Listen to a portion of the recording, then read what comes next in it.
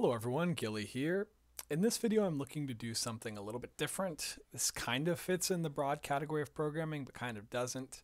The creator of Advent of Code mentioned this kind of fun game called EXAPUNKS that I started playing, and it's been a blast. It's a little bit of a hacking game where you control these little robots called exas, and the exas basically operate kind of as a weird combination of actors, if you're familiar with actor models in programming, and assembly, pretty much. So you code in this little assembly language, which isn't very complicated or very filled out, but is still nonetheless very, very powerful. And you have these little bots solve puzzles for you. So I've already solved this one before, but I wanted to do it a little bit differently today. The way I solved it before was I made it so that this bot would move over here, spawn two more bots. Those bots would hop to the left and the right, spawn two more bots, hop to the left and the right, and so on and so forth until they got to the end.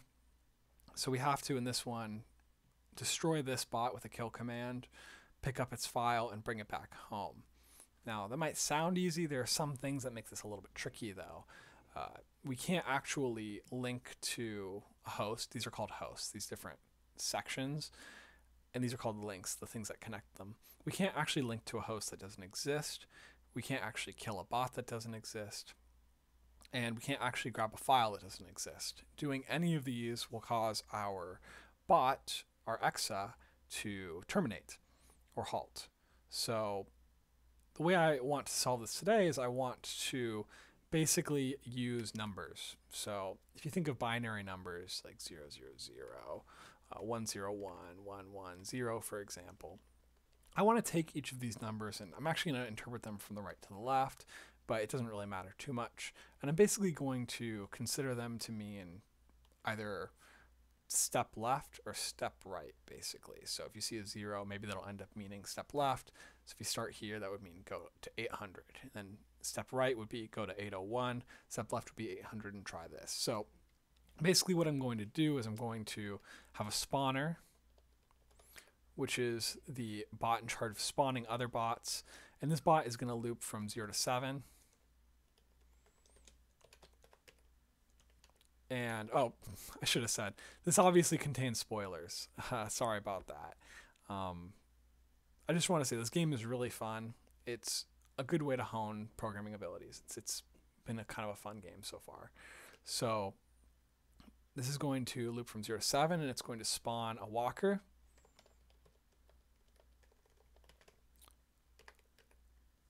And kind of initialize that to this. We'll say x equals this. Initialize it to x, and then the walker is basically going to decrease the number and decide which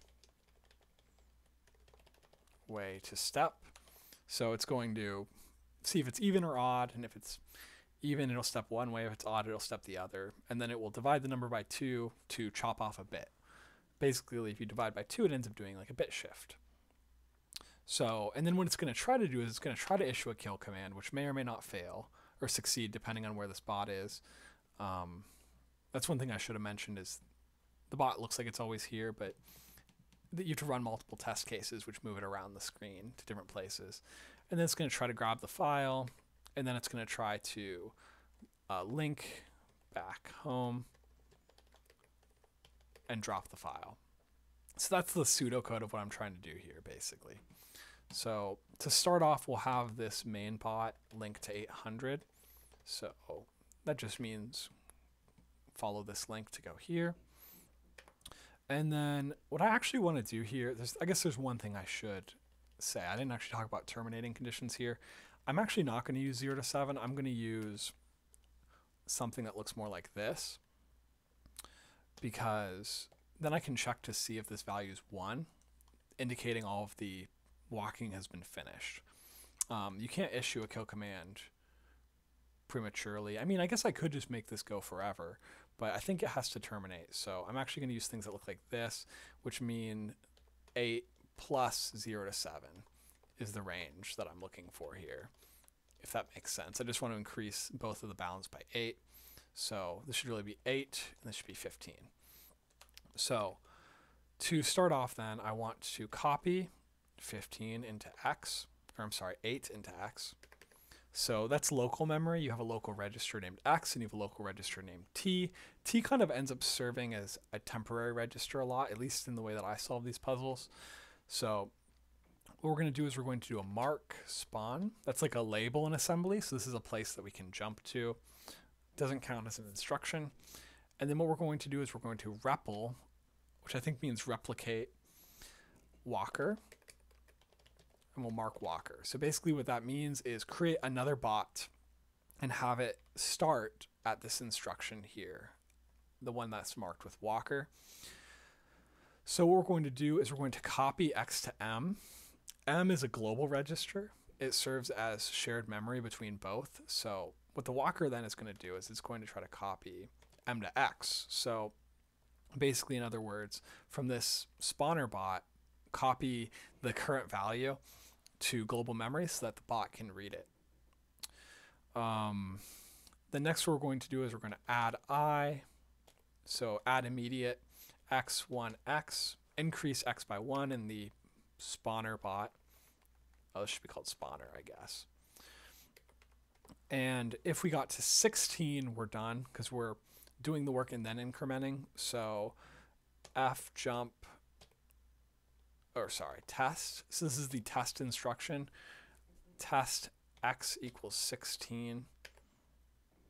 So we're going to do a jump here, f jump specifically, which means if that test came up false, we're going to jump back to spawner.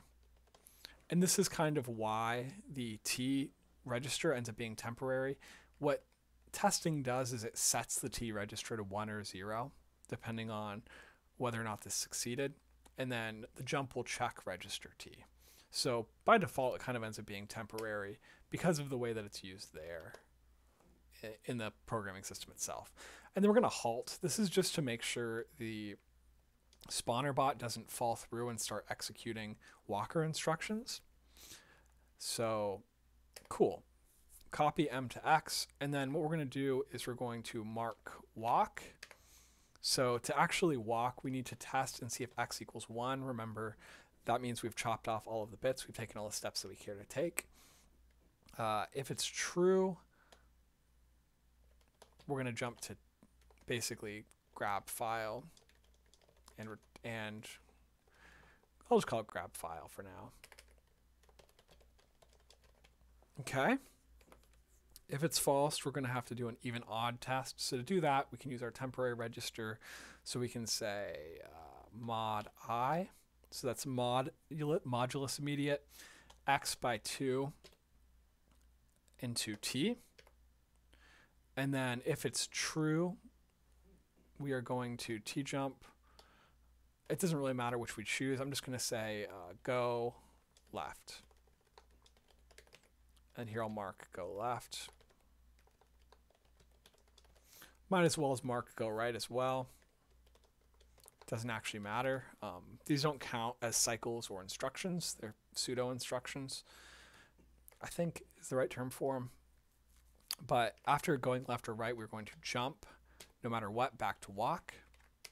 Jump no matter what back to walk. So these blocks look kind of similar. But one other thing we have to do is we have to actually div I, and this is why I use the temporary register there. We're going to div I x by 2 back into x. So take the bit off, do a bit shift. So go left. Actually, let's talk about go right first. Link to 801. Notice all of the rights are 801. 801. Go left is link to 800. And yeah, I think that's the basic idea of what we're looking for. Let's go ahead and run. You can control click to run to an instruction. Let's run to here. Control click. Oops, that's the wrong control. Did that not work? What did I do wrong there? Control click. Oh, that's not an actual instruction. It's just a pseudo instruction. So I have to run to an actual instruction. That makes sense. So you can see our first bot got there. So that's a good sign. This bot's going there. So we are kind of going on a right bias.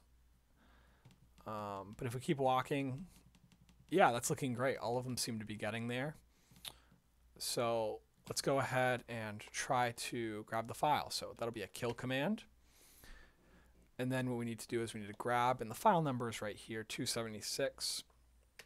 And then we need to go back home. This is a spoiler. If you haven't gotten later, they teach you about macro instructions where you can do things like repeat. So I'm going to use a macro here to go back 1, 2, 3, 4. Rep end, link, -1. Or you know what? I think I can do this in fewer instructions. Let me not do that. Let me actually make it so instead of halting, what this does is it copies, copy M to X. So I'm going to make the bot communicate back to the parent. And actually, I can do it even better. I can say make, which means create a new file that I own. Oh, no, never mind. This won't work. We have to make the bot return the original, the file that's being held back. We can't just copy it. So we are going to do a rep here. Sorry about that. So repeat 4 times and link back 1 and then drop.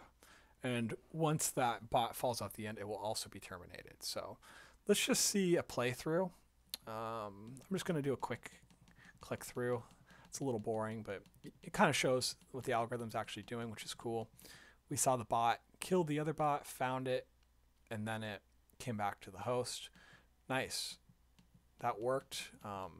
Look at all this waste on the end, though.